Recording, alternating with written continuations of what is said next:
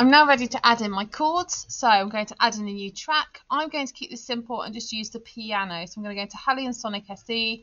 I'm going to click Add Track, and then it will load up a screen that should by now be fairly familiar to us. So once that's loading,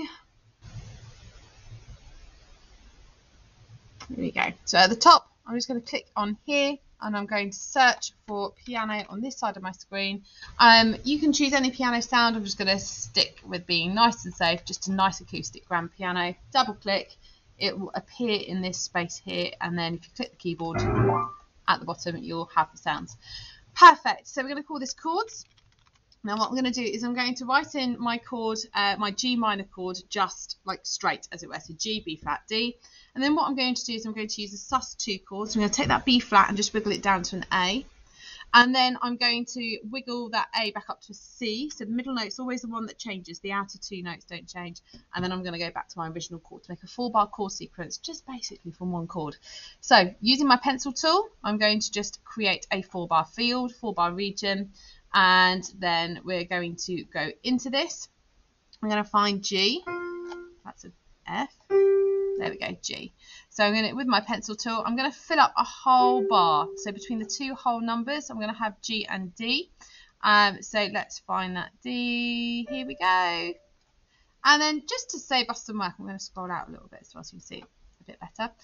Just to save us a little bit of work too, I'm just going to repeat each of those 4 times, because the only note that we're moving is the one in the middle. There we go. And again, just down here.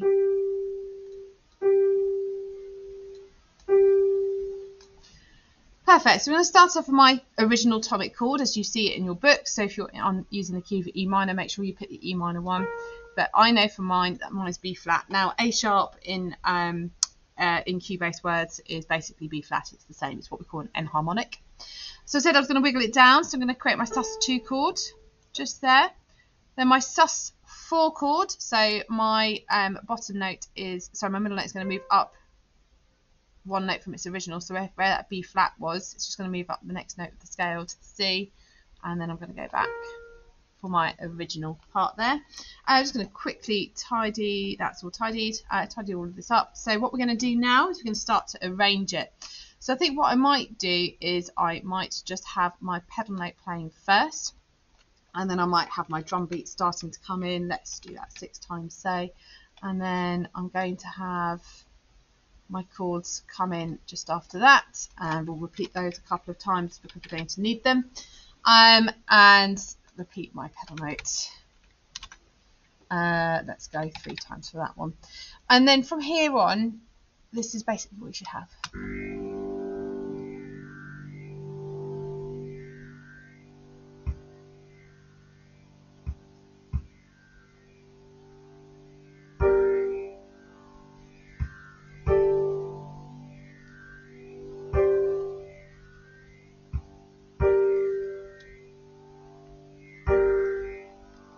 So you get a feeling for how this is beginning to develop. Good luck.